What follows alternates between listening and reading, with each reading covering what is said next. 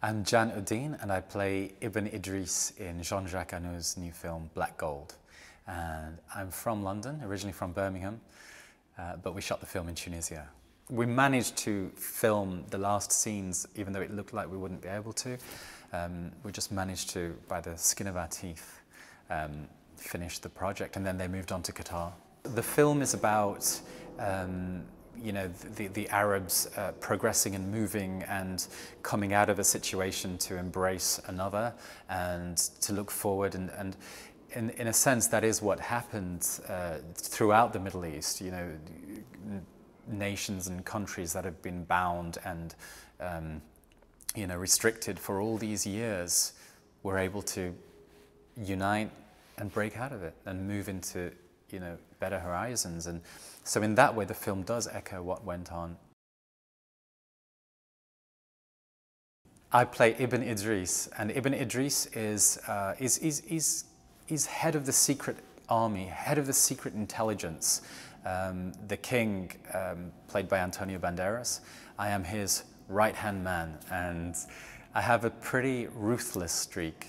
Love is involved, and what I see as betrayal is involved as well. So I take that stuff very personally, and it makes me a little bit vicious.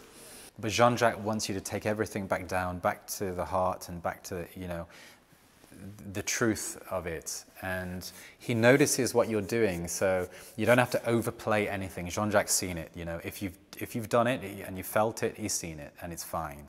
I've been through different things, and each character that I've played does draw on something about myself, something. And you know, I've played silly gang leaders, you know, in the film that I did before this one, and you know, I was a womanizer. I've played all these sorts of silly boy roles, but then I can play serious as well. And yeah, maybe at the moment I like the serious more. We came from a very religious background in Bangladesh.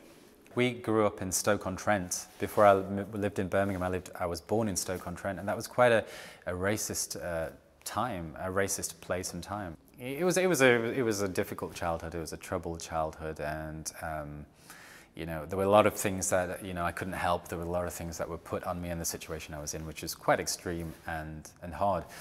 And I think it made me difficult at school. Even though I think I was a nice kid, I was easily distracted. And one of the lessons that I found that I was good at or enjoyed doing, because there were other lessons I was good at too, I just didn't like them. They didn't stretch me, they didn't challenge me. But with drama, it was a way that I could really just show off, really. And I think I needed to show off because I didn't really have anyone, taking care of me, I don't think. And I think with the drama, yeah, it just gave me a chance to sort of unload a lot of what was going on inside of me, a lot of what I was thinking, and I used to make people laugh doing it as well.